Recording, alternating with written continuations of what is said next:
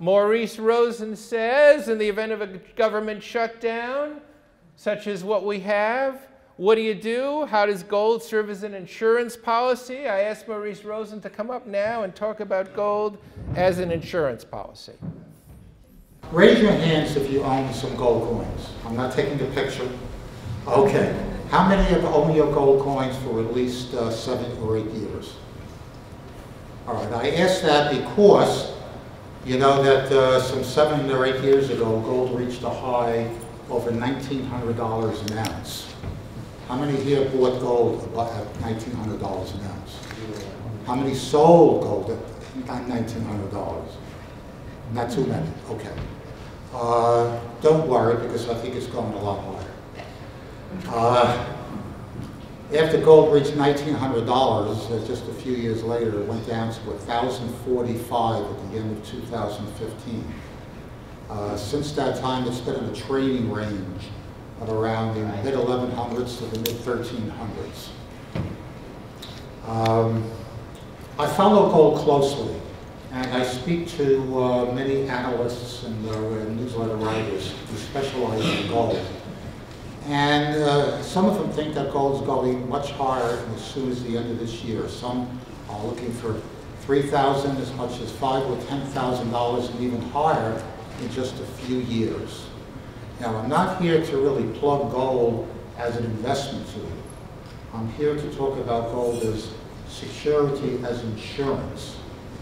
It would be wonderful if gold goes to those higher numbers, but that's not mandatory or so important. The insurance aspect is. We all have various forms of insurance. We have car insurance, but none of you want you or someone in your family to be in a terrible car accident just so you can make a claim on your insurance. Same thing with health insurance. Same thing with homeowners insurance. You're not looking for your house to be consumed by fire so you can make a giant claim. Same thing with life insurance. You're not looking for your family to make a claim on your life just so that they can make a claim on their insurance policy. Yet every year you renew your insurance policies. Even whether you have a car accident or a health catastrophe, any accident, you continue to renew your policy. That's the way I view gold.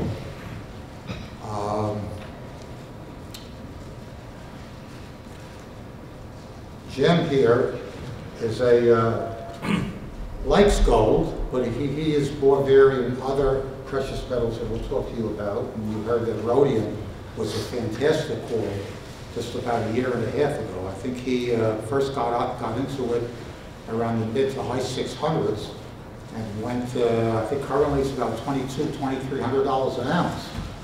So that was a fantastic call. And Jim will be a new celebrity in the numismatic business for that call. Let's give him a round of applause.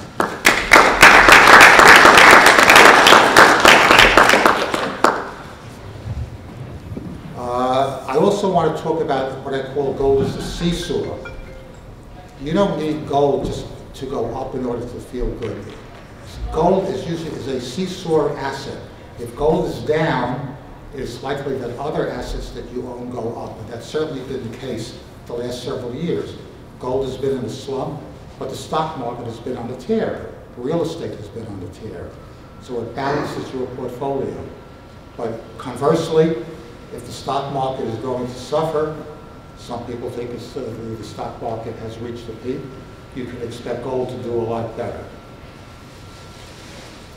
One last point. I usually, at a conference like this, present a lot of charts and graphs and bore you with a lot of statistics. But there's one statistic that I want to leave you with.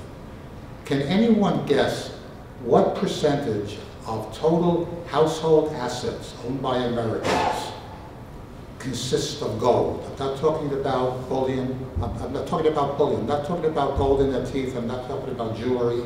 But just a percentage of their assets that is in bullion, in gold bullion form. Would anyone like to take a guess what that percentage is? 2%. You say 2%. Mm-hmm. Probably Okay. less. What would you say to that? 5%? Less than a percent. Okay.